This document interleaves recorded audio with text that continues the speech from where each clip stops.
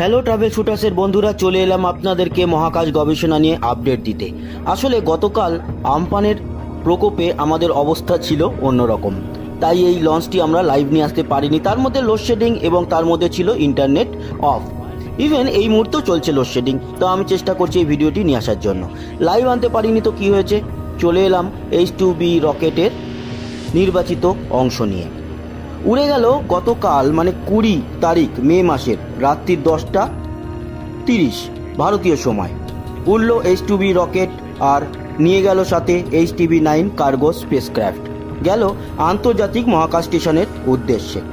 কারণ এই ধরনের মিশনগুলি করতেই হয়, আর তার থেকে বড় কথা এটি উড়িয়েছে জাপান এবং জাক্সা মানে জাপানের মহাকাশ গবেষণা সংস্থা, আর এটি উড়েছে জাপানের তানেকশিমা স্পেস সেন্টার থেকে।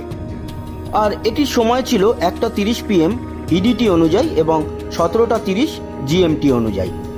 এটি ঠিকঠাক মতোই উড়ল এবং আন্তর্জাতিক মহাকাশ স্টেশনে গেল কার্গো শিপ। কার্গো শিপের মধ্যে কি থাকে মোটামুটি আপনারা জানেন, দুরকম মিশন হয়, একটি হয় কার্গো শিপ মিশন আর একটি হয় crew module mission. Crew module মিশনের মধ্যে যায় মহাকাশচারীরা, এবং মহাকাশচারীরা যাওয়ার পর ওনারা যখন থাকেন এতদিন ধরে বিভিন্ন রকম কাজকর্ম করেন, তখন ওনাদের কিছু প্রয়োজনীয় জিনিসপত্র দরকার হয়ে পড়ে।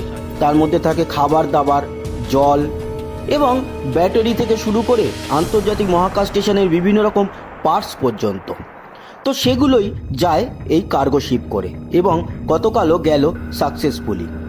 মিনিট 10 মিশনের পরেই এটিকে রকেট থেকে রিলিজ করা হলো, মানে পেলোডটিকে। আর পেলোড ছিল যেটা বললাম HTV-9 কার্গো স্পেসক্রাফট। জাক্সা ছাড়া এই কার্গো স্পেসক্রাফট কিন্তু সোয়ুজও ছাড়ে, মানে রাশিয়ার রসকসমস। গত মাসেই গেছে রাশিয়ার প্রেরিত একটি কার্গো শিপ, আর এবার গেল জাপানের।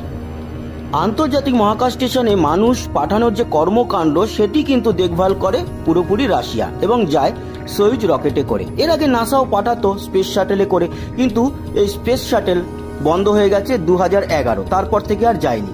আর সব থেকে এই মুহূর্তের বড় খবর, এই মাসেই মানে মে মাসের 27 তারিখ স্পেস এক্স আবার তৈরি করেছে একটি স্পেস মডিউল, যেটির মধ্যে মানুষ যাবে, এবং 27 তারিখ সেটি পাঠানো হবে আন্তর্জাতিক মহাকাশ স্টেশনে। খুব ভাইটাল একটি লঞ্চ, আমরা অবশ্যই লাইভ নিয়ে আসবো। আর আপাতত এই HTV-9 ডকিং হবে আন্তর্জাতিক মহাকাশ স্টেশনের সঙ্গে আগামী 25 তারিখ, মানে প্রায় 4 দিন পর ডকিং করতে চলেছে এই কার্গো শিপটি। তো বন্ধুরা, এই ছিল এই মুহূর্তের লাইভের নির্বাচিত অংশ। আশা করি ভিডিওটা ভালো লাগলো। সঙ্গে থাকবেন, সাবস্ক্রাইব করে লাইক শেয়ার অবশ্যই করবেন, আর কমেন্ট বক্সে লিখবেন আপনার মতামত। আসি, আবার দেখা হবে। ধন্যবাদ, সবাই ভালো থাকবেন, সুস্থ থাকবেন, টাটা।